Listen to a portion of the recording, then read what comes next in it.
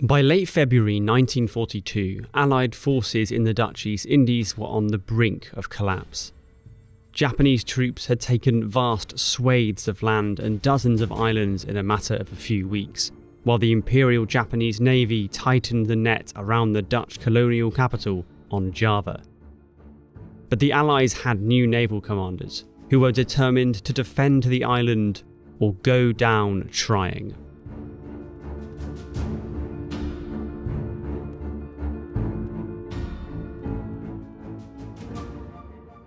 With the fall of Bali to Japanese troops by February 20th, 1942, the capital of the Dutch East Indies was isolated on the island of Java. The Japanese Navy now wanted to move quickly to subdue the island before reinforcements could be brought in from elsewhere by the Allies. The first Japanese invasion convoy bound for Java left Indochina on February 18th, followed the next day by a second convoy from the island of Jolo. Together they comprised more than 100 transports, carrying 2 infantry divisions and the headquarters of the 16th Army. In addition to the close escorts of these convoys, Japan deployed a huge naval force to oversee and protect the invasion. Covering forces were deployed north and south of Java to prevent Allied reinforcements from coming in or those in Java from making a getaway. On the Allied side, naval strength was much more limited. Allied ships had been operating under a unified Allied command known as ABDACOM since January and had suffered a steady attrition of ships in battles with the Japanese. The latest casualties were the Dutch cruiser Tromp and destroyers Stuart and Piet Hein, which were damaged and sunk respectively while trying to hinder the enemy landings on Bali. The Allied naval force was under the overall command of Vice Admiral Conrad Helfrich, who had been keen to get onto the offensive against Japan for some time. His plans had been frustrated though, both by the need to escort Allied convoys and by fuel shortages which were starting to have an impact. This meant that when an Allied flying boat spotted the Eastern Japanese invasion convoy approaching on February 25th, a large proportion of Helfrich's force was miles to the west at Tanjong Priok. He hurriedly ordered ships to move to Surabaya, forming the combined striking force under Rear Admiral Karel Doorman. The combined force was built around the heavy cruisers Houston and Exeter. They'd be supported by the light cruisers Perth, Java and Doorman's flagship, De Ruyter. There was also a good number of destroyers with 3 Dutch, 4 American and 3 British. It was a decent sized force but an eclectic mix of ships. The cruisers all varied in age, specification and of course, nationality. On February 26th, Vice Admiral Helfrich received a report on the position of the eastern enemy force and ordered Doorman to attack it that night. Doorman gathered his captains together for a conference, outlining the basics of a plan to travel around Madura Island and engage the Japanese. What was missing from the discussions though were details of how the ships would communicate and react in tactical situations. This was particularly tricky because as a multinational force, the ships under Doorman's command had done next to no training with each other and had no familiarity with how each other fought battles at sea. There was also a sizable language barrier between Doorman and the English-speaking officers under his command. Nevertheless, the combined striking force left port at 6 PM on February 26th, completing a patrol overnight that did not find any sight of the Japanese convoy. Doorman brought his ships back to Surabaya to refuel, but at 2:25, just as he was taking his ships into port, a message arrived reporting the enemy fleet just 40 miles to the northwest. The Allied force immediately reversed course and steamed to meet their opponents. The Japanese convoy in question was approaching rapidly. By 10 AM that morning, February 27th, it had passed Beiwan Island, having suffered no interruptions on its journey south. The escorting vessels were under the command of Rear Admiral Takeo Takagi, who had 2 Miyako-class heavy cruisers supported by destroyer squadrons under Rear Admiral Shoji Nishimura and Raizu Tanaka, for a total of 2 light cruisers and 14 destroyers. At 11 AM, Rear Admiral Takagi got the first bit of intelligence that there may be an Allied force standing between him and Java.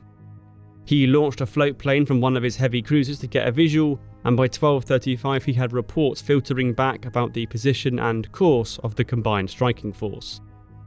With Dorman's ships initially heading away from him, Takagi continued to bring the convoy south to press on with the landing, but when Dorman turned north after 2 PM, Takagi ordered the invasion ships to turn west out of harm's way.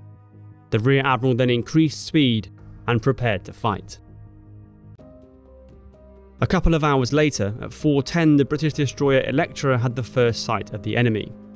Looming over the horizon was the light cruiser Jintsu, followed very soon after by a view of 2 Japanese heavy cruisers. The Japanese fleet spotted Dorman's force almost simultaneously, and at 4:15 Nachi and Haguro opened fire with their 8-inch guns at a range of 28,000 yards. 2 minutes later, without waiting for orders, Exeter returned fire, followed shortly after by Houston. The fire from both sides at this range was ineffective, but the Japanese cruisers had more large 8-inch guns in total, so it was only a matter of time until they got lucky. To do any real damage, the Allied ships were going to have to get closer to bring the guns of the light cruisers into play. This was easier said than done though, as Dorman was hamstrung by the slow speed of the destroyer Cortanair, which had engine trouble and could only make 26 knots. Even worse, all of the American destroyers behind this ship were also limited to this speed, as they had orders not to pass the Dutch ships in front of them. At 4:35, Rear Admiral Takagi launched the first of several torpedo attacks and kept up the barrage of gunfire on the Allied force. By 4:52, 39 torpedoes had been launched from as far away as Jintsu, 22,000 yards distant. Only one found its mark though, striking the destroyer Cortanair at 5:13 and causing it to sink within a few minutes.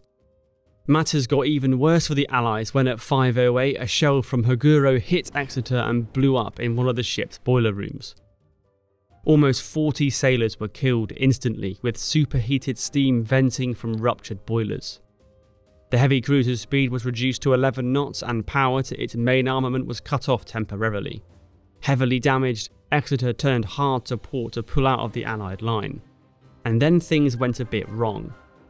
The Allied cruisers following Exeter assumed they had missed a flag signal from Dorman on board De Ruyter, who they couldn't see, and so followed Exeter's turn, leaving De Ruyter steaming west on her own. Any kind of Allied cohesion then broke down, as Dorman was forced to swing around to try and regain control of his fleet. A smokescreen was laid quickly by the destroyers to desperately try and hide the disordered cruisers from Japanese eyes. The Allied ships emerged from the smoke at 5:45, with its formation reformed apart from Exeter, who was detached to return to port. Before the British cruiser could escape, Takagi ordered a second massed torpedo attack, focused on trying to sink the damaged Exeter. Between 5:50 and 6:04, 98 torpedoes were fired from across the Japanese fleet. Not a single one of them hit an Allied target. To add injury to insult, the Japanese destroyer squadrons that had closed the distance to fire their torpedoes soon found themselves under fire from British destroyers emerging from the smokescreen. Electra traded fire with the whole of Destroyer Squadron 2 before hitting and damaging the destroyer Asagumo, which was forced to temporarily stop in the water. Alas, Electra did not have much time to celebrate this, as she was quickly set upon by Minegumo, who rained fire down, eventually sinking Electra at 6:16. After 2 hours of fighting, Admiral Dorman had got nowhere near the Japanese convoy and had lost 2 ships. Still, he was determined to press an attack that evening, so swung around to the south, intending to break contact with the Japanese until night fell and then try and reach the convoy under the cover of darkness. Takagi assumed Dorman was returning to port when he turned south, so was caught off guard when the Allied force suddenly turned to the northeast at 6:31. The Japanese admiral was quickly informed of this by another float plane and was largely able to reform his squadron by 7:07. Complicating this process were the cruisers Nachi and Haguro, which were both stationary while they recovered their float planes and so were slow to regain speed.